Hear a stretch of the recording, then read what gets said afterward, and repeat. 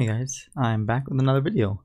I know it's been like 5 months or so, but there's reasons behind that, and I can go into more detail with that in another video if you want. But for now, I want to upload this video about open world map transitions in GameMaker, because I don't see it posted much. I don't know, I haven't seen much people talk about it, and there's not many tutorials online. The only resource for it I've ever found was this right here, which is just a $10 asset on the marketplace, which might be a little steep and a little pretty ridiculous because this isn't something that takes that long to create. It took me just a few hours and a little longer because I was wanting to make my package good or better for you guys, but still, $10 probably not worth it. It does the same thing, you can do it yourself. But anyway, what do I mean by the room transitions? Well, I have 4 rooms here. One with the player, then one with some other objects, and they're all just small basic rooms. And how I want it to be is, if I have my player here, I want the other rooms to be like tiled next to these, so that when my player moves across, it'll see, like, if it moves to the left, it'll already see like this room right here, and it won't look like there's a transition. It'll look like they are together and they are seamless. So how do we do this? Well, I could go into a video and create the code from scratch for you guys, but I actually created the code myself and I've given it to you guys to use. So if you go to this link, it's my GitHub. Why I didn't use the marketplace? Well, it was getting a little weird and wasn't working for some reason, wasn't letting me upload it.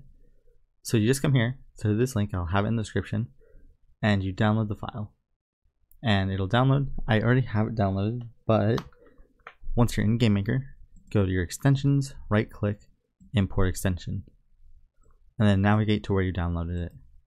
For me, I have it here, so just click it and it'll come up, and then if you double click it, you can do import all, and push OK, and it'll just import all the scripts. If you want to read more about this, all the scripts, you can just open this file right here, and this will tell you a lot more about how to work with it. Okay, so the first thing we're going to do is we're going to create an object, empty object. You can call it anything you want. I'm just going to call object gen for object generate. Make sure it's marked as persistent, then go to the create event. I'll add in some code, and the first line of code is open world initialize, or init. Type in, there should be 3 to 4 arguments in this. For the first one, it's force reset. While you're debugging this game, you can set this to true. If you're ready to release the game, set it to false. What this does is essentially, the code when you start the game will go through every room that you have, or what it calls every chunk, and it will save each one to a file in your file system. However, if you already have the files that exist, you already have every room saved, there's no sense in resaving them if the computer already has the data for them saved. So setting it to true will make it so that every time you run the game, it'll resave the files, which is good when you're debugging the game and you need to make changes. You want to always resave the file. But if you're the player, you probably won't have to be changing the files, so you want to set it to false. Focus object. This is the object that will be in the center of the screen at all times. This could be your player, or it can be some camera object that follows your player, whatever. But essentially, no matter what, the camera or the view should always be in the center of this player or this object. The code itself will automatically center the view for you. You don't have to worry about that. You just have to worry about moving the object itself. So for now, I'll just set it to object player. And for chunk size, I'm going to do 320. What this is actually kind of important. What it is what's going to be the size of your rooms. So here you see each one of my rooms is 320 by 320. I only chose these numbers because I like working with smaller chunks than bigger chunks. You can work with a bit bigger ones, but just know that the bigger they get, the more stutter you might have as you move from one section to another. So you might get a little bit of a jump, like it will freeze for a half a second or something. So that's why sometimes working with smaller bits is better. So yeah, each room is 320 by 320. Now in the rooms, the views don't matter at all. Don't worry about that. They won't make a difference. Okay, come back to the code, and that's all.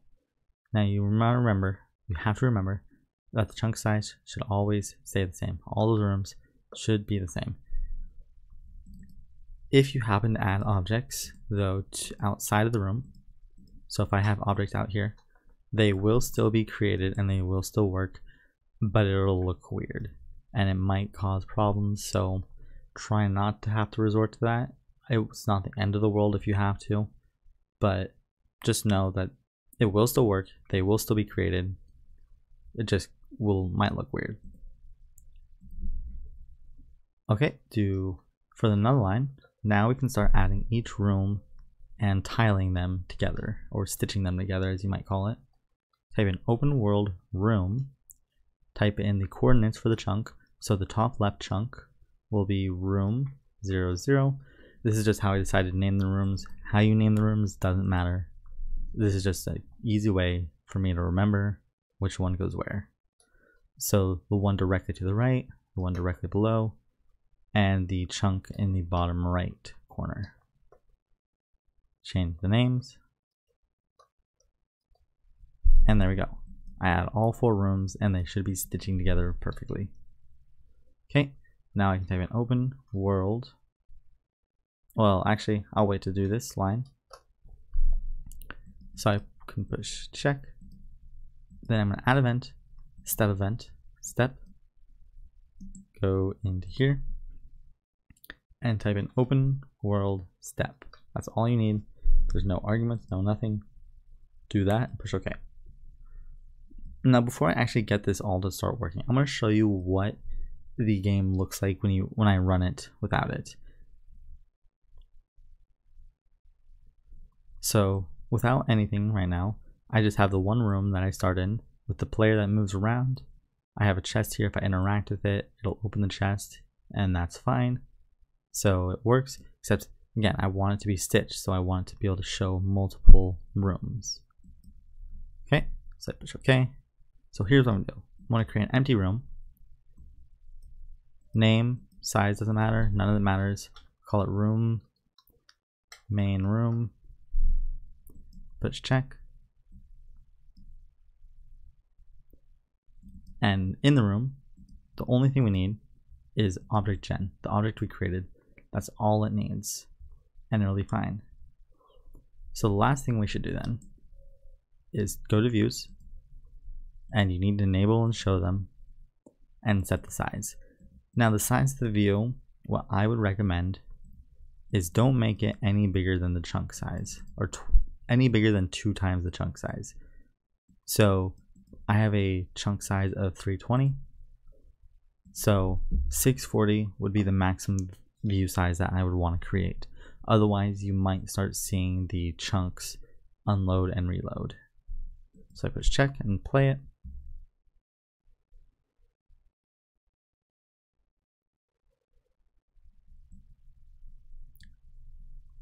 And here we go. It's a little stretched, but that's only because the port's not the same. But as you see, I have the first room there, a room here, the high room, and the 0 room. They all work just fine. Now there's one more problem I want to address. And if I were to interact with these chests and I walk away a bit and then I come back, see, it didn't do this one because this one I didn't go far away from this room, but this chest, it reopened. And that's because when you walk far away from the rooms and you come back, what happens is when you walk away, all of the rooms despawn. It destroys every object in the room, and when I come back, it recreates them in the same place that they're supposed to be. However, that means that the open chest gets destroyed, and then it's recreated, and so it thinks it's closed. A way around that is if you go here where we created the rooms, below here I can type in non-static and the name of the object that I don't want to be static. And what that means is any chest object that's created by ObjectGen, by this generation, will not ever be destroyed or recreated. So it'll only be created one time and it'll stay there. So now if I run the game,